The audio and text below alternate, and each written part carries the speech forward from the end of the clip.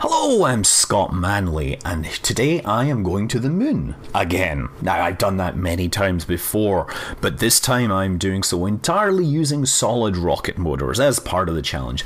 So that means the throttle will be entirely irrelevant to this endeavour. It will just be hitting the staging button at the relevant time and steering this thing using smart ASS on mechanical jabs so that I can narrate at the same time. Now, I'm doing this not out of the challenge, or I am doing this out of the challenge, but I'm partly doing this because many people asked what happened to the real-world Kerbal space program videos. And the truth is that many of the real-world Kerbal space program subjects were poorly documented, and it was mostly me speaking over some photographs. The one that I really wanted to do was the British Interplanetary Society's speculative plan for a moon rocket, which was designed in the 1930s. This would be a 2-week mission to the moon, designed by a bunch of British eccentrics, geniuses, during a time when the liquid rocket had not been invented, and in which there was this guy called Hitler who was coming to power in Germany and perhaps was going to interfere with their plans somewhat. But seriously, you know, designing a moon rocket under those conditions is literally, in the most literal term, could be described as lunacy. But that didn't stop these people, and it featured a number of people who were, really fixated with the notion of space, including some guy called Arthur C. Clarke, who, if you see the picture here, he's on the right. And you might have heard of him. He wrote a few books here and there, which were quite important. Yeah, they were geniuses, but they were also restricted by a law in Britain that basically said you can't build rockets. So they spent a lot of time speculating over about things, designing stuff on paper, and they didn't have a huge amount of money either. But they started to look at what the ideas of the era were, and in 1937 there was the film adaptation of H.G. Wells' Things to Come, and that featured people travelling to the moon in a giant cannon, and one of the members of the society did a quick calculation and figured out that your average person would be subject to a force of about 450 tons. And he was quoted as saying, if man in the street is to be introduced to the possibility of space travel via the medium of films, especially films with as much publicity as given to Things to Come, it is up to the writers of them to make sure their facts are reasonably accurate. Play the game, Mr. Wells. So yeah, for about 2 years, from 1937 to 1939, they worked on their notion, and their idea was a giant moon rocket, obviously, powered by solid rocket motors. And the idea was that they would have a honeycomb layout of these solid rocket motors, and they would pull a string and it would fire off the motor, and when it was finished the motor would automatically drop away. And these things were clustered into honeycomb kind of shaped areas. It was basically like hundreds of sticks of dynamite sitting next to each other. And of course these were black powder rockets as well. This was before the modern solid rocket motors were designed, so the specific impulse of these objects were even lower than we might imagine.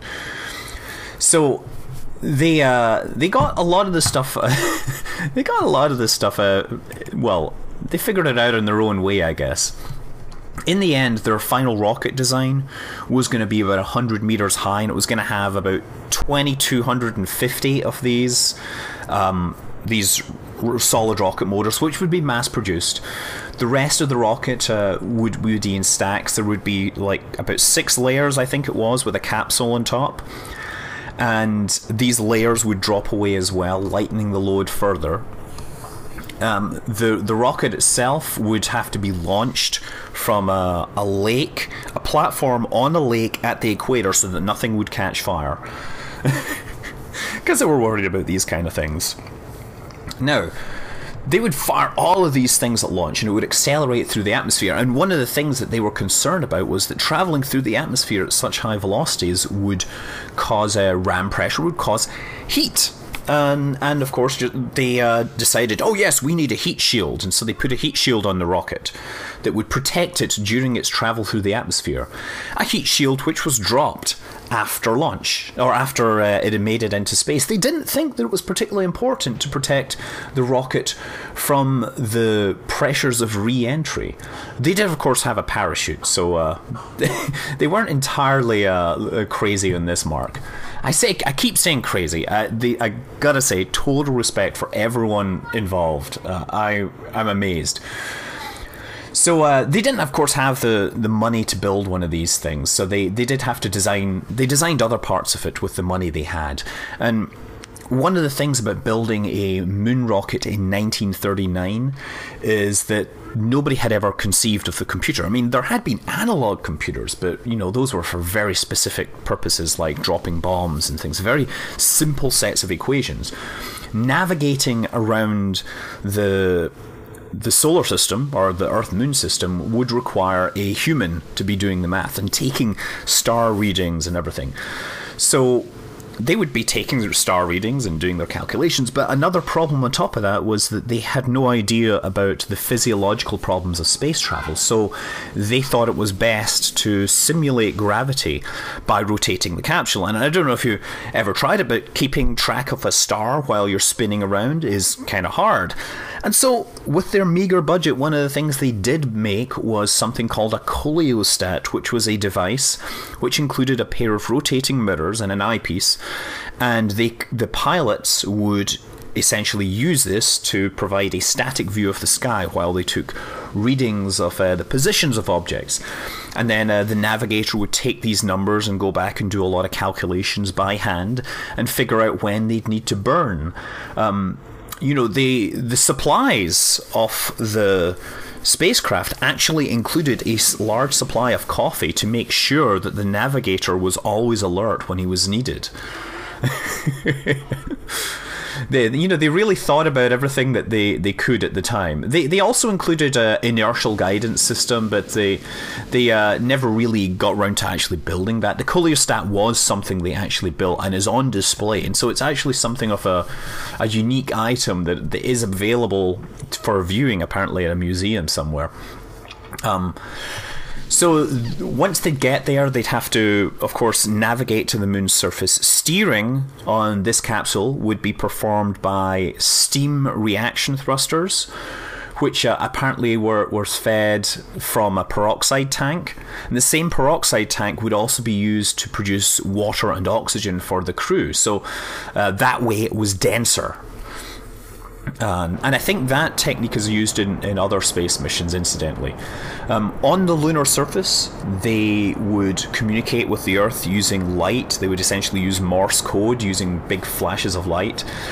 And but they also designed spacesuits, which are actually surprisingly close to what the Apollo mission ended up with in many ways. They had proper boots and visor and air pressure. They had radios for communications, but best of all, they included a dashing silver cape so that the astronauts could drape over themselves if they were being hit by the sun too much or whatever. You can imagine these caped heroes standing on the surface of the moon, planting the British flag. So yeah, their actual lander was significantly larger than the Apollo lander. Obviously, they were going to stay a lot longer, and they weren't going to do a moon orbit rendezvous. But it was a pretty impressive design. Another interesting thing was that roughly at the same time, somebody else in another British think tank or whatever, these were mostly amateurs, they had came up with a liquid fueled rocket that was powered by gasoline, or petrol as they say. They would say petrol, but you Americans might say gasoline. Regardless, they thought this was a brilliant thing, and it produced much more better specific impulse than any of their black powder rockets. But They figured out that to power their rockets, they would need a huge flow of fuel, and they could not conceive at the time how they could pump fuel fast enough. And that was, of course, the big problem that a guy called Werner von Braun was solving just across the channel. So yeah, they stuck with their black powder rocket designs. It's great, you know, again, those sticks of dynamite all clustered together. They published it eventually, the design, in an article in 1939, and apparently they were quite proud to have stolen some newspaper space, a whole half page, they say, from a guy called Hitler that was also making waves on the other side of the English Channel. And so, yeah, they published the design. Nothing came of it because World War II interfered. You know, maybe if they'd been continuing to refine the design, then they could have done it. But I guess they turned their talents to building more useful things for the war effort. Apparently, incidentally, Arthur C. Clarke also tried to convince other authors of the era to join the society. He convinced George Bernard Shaw, who joined the society at 91 years old.